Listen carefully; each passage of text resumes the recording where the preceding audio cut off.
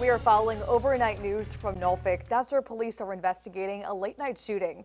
Dispatchers tell us officers were called to Gulf Street and Tidewater Drive around 11. We're working to find out if anyone was hurt here, and as soon as we learn more, we'll let you know. We're also following overnight news from Hampton. That's where a shooting sent a 20-year-old man to the hospital. Police say it happened near East Street and Briarfield Road. The victim showed up at the hospital. He is expected to recover. Police haven't released any suspect information.